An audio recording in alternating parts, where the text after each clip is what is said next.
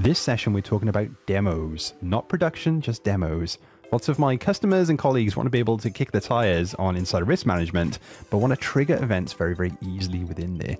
And this session is showing you how to do that in demo. First up, we're going to head over to data loss prevention. We're going to create a new policy, one I've created here already, called UK Financials. Choose the services you want to trigger on, and then go back into that policy, edit it, and then change the low level policy to be high severity, and then make sure the alerts are turned on. These need to be turned on in order for those alerts to go inside a risk management. Notice as well, we've created this policy as just monitoring, so I'm not going to block anything for this demo environment. Next up, let's head over to insider risk management. So we need to turn on the indicators within the system before we create any policies. So first up, policy indicators. These will all be turned off by default. You want to turn on the ones that are most appropriate from your demo environment. Click Save there. Next up, we need to go into policy timeframes. Default activation window will be 30 days. Changes to 1. And while we're here, let's turn on analytics. This is rolling 30 days, analyzing the audit log and emails going out as well. Pretty easy. Next, let's go into policies. Let's create a new one. So data leaks, general data leaks. We'll give the name of financial leaks. Why not? We'll include all users for this demo environment. I don't want to specify any other settings here.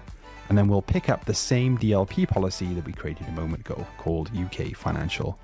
Notice that all of the indicators are now turned on. And now we want to customize the thresholds.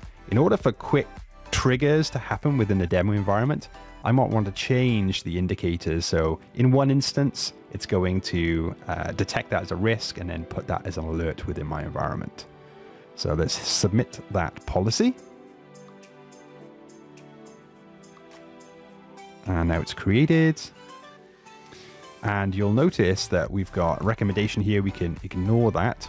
And you'll also notice when we go into overview, it's blank, so we don't see anything. We need to go in and assign permissions now as well, because global admins don't get default permissions. So if you haven't done this already, go into the permissions area, look for insider risk admins, and then assign the appropriate rights to the individual that you're demoing as. Note that from a licensing perspective, all of the users you're monitoring that need to be triggered also need to have an insider risk management license or an E5 license assigned to them. Next up, let's go into insider risk management. This is a day later, so it may take a number of hours for those incidents to come inside insider risk management portal. Click on the alerts tab, and now we can see all those anonymized users actually triggering data here as well.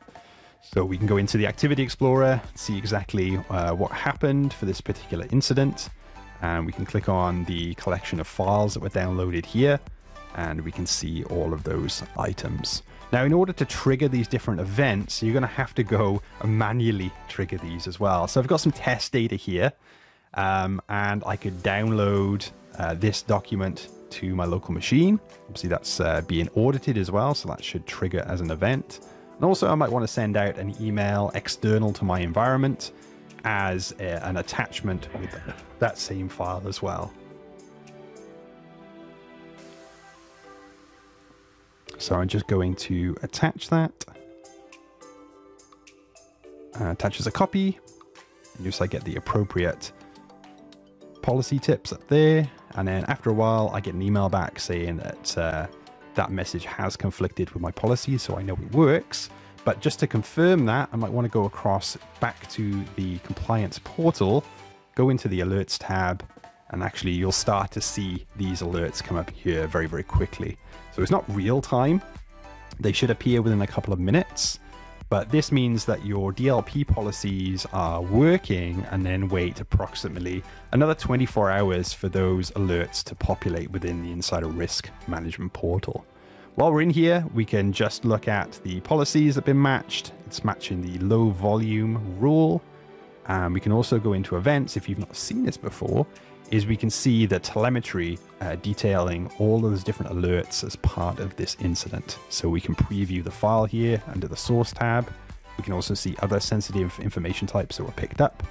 And this is pretty neat. We can go into the file activity and see where this file has been accessed here as well. If we click on the actions button at the very bottom, then we're able to see things like trigger a retention label, we can delete it, we can unshare it, we can even apply a sensitivity label to that item as well. That's it for now. Speak to you next time.